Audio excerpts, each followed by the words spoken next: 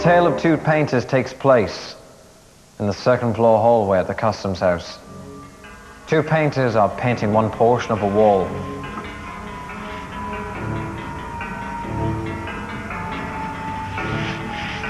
And as one painter is painting, he sees in his wet paint the word murder slowly being spelled.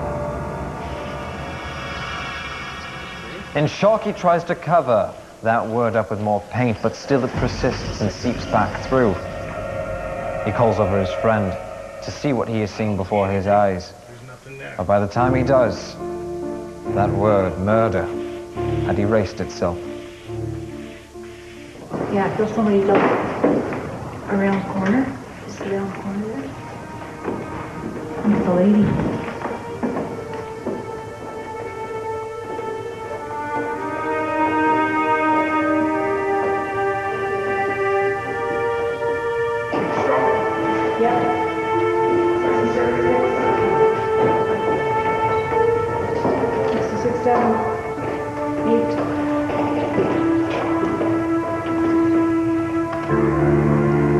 Anybody here?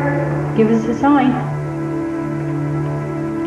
Knock on the walls, knock on the floor, the staircase. You hear that? She's shaking her head no. She wouldn't come up here. Why not? She's got a veil. She says you might get hurt. Is she gonna hurt us or somebody else? Yes. Guess what? Pardon? Yes, she's gonna hurt us or somebody else? She is. She's afraid of you. She thinks you're gonna send her away. We're not gonna send you away. Another event that this construction crew endured involved screws.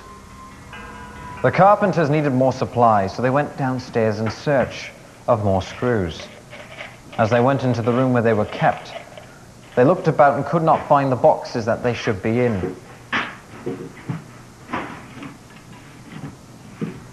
It wasn't until one of those men peered down to the floor that he found the screws. But it's not where the screws were found that is important, it's their position. For as the men gazed down upon the floor beneath them, they saw the screws spelling out words such as death, murder, kill, and so forth. One of many events that this construction crew would endure during their time here at the Customs House.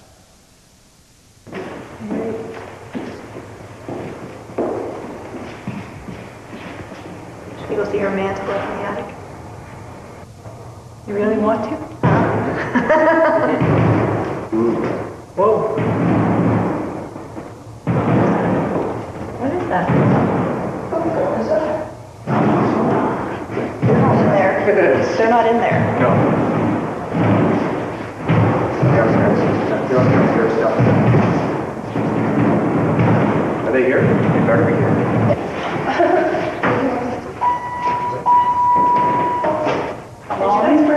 Nobody pressed the button? I didn't press it. No. You okay? No. But you pressed it. If nobody pressed it, somebody would have had to actually been in there and push second floor for it to come here, right? Yeah. If those people down below were using it, it would have just stayed down there. Do you want to take the elevator up to the attic? No. You are Thanks, I'll upstairs? walk. Stairs? Okay. All right. All right. You want Let's to do go and see stairs what then. happens? When we come back, the paranormal team makes contact with the spirits. Many events also take place to people whom just visit this Customs House. Such as that of a woman. She came into the lobby, and on the main staircase she saw a girl seated, battered and bruised.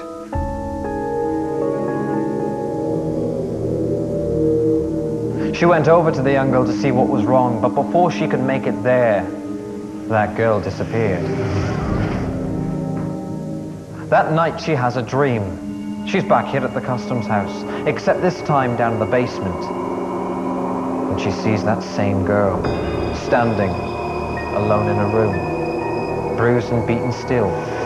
And then from behind her, a man begins to attack her. The woman, having this dream, intervenes.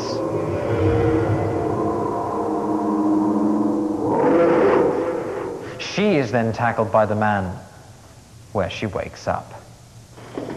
What's that smell?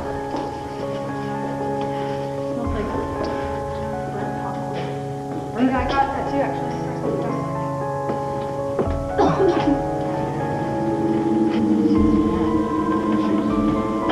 My hand's actually tingling. She still stands here looking in this mirror. Very vain. We can get her really riled up, see what she'll do.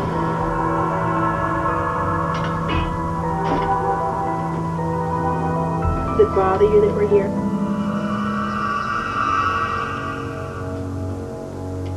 See, we think you're all talk. We don't think you can actually do anything to hurt any one of us.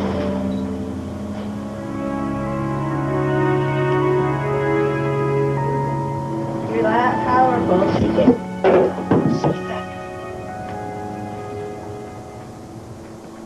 Sorry.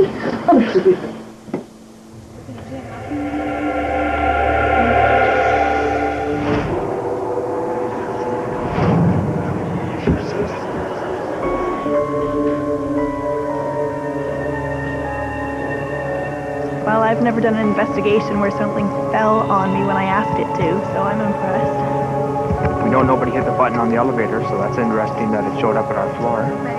This has been a lot more colorful.